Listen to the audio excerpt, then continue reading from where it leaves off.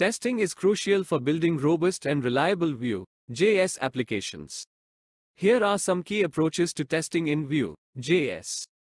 1. Unit testing. Testing component functionality. Focus on testing individual components in isolation using libraries like Vue Test Utils or Vite Test Utils.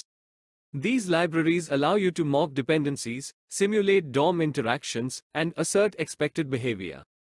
Testing Vue's mutations and actions. Utilize libraries like Vue Test Utils or the official @Vues testing to mock the Vue store and test mutations and actions in isolation. 2. End-to-end testing.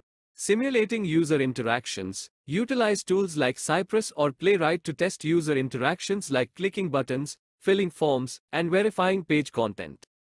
Testing API calls and asynchronous behavior. Mock your API interactions using tools like Mockn or MSW to prevent relying on external dependencies during testing. 3. Coverage tools. Measuring test coverage. Use tools like Istanbul or Jest to determine which parts of your code are covered by tests, identifying areas requiring more testing. Improving code quality. High test coverage promotes confidence in your code and helps maintain code quality. Additional tips. Start early. Integrate testing early in your development process for better code quality and faster debugging.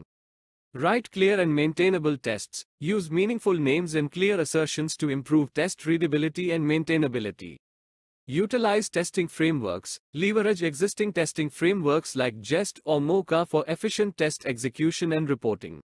By utilizing these approaches and tools, you can effectively test your Vue.js applications at different levels, ensuring their functionality, stability, and overall user experience. Remember, thorough testing is an investment that pays off in the long run.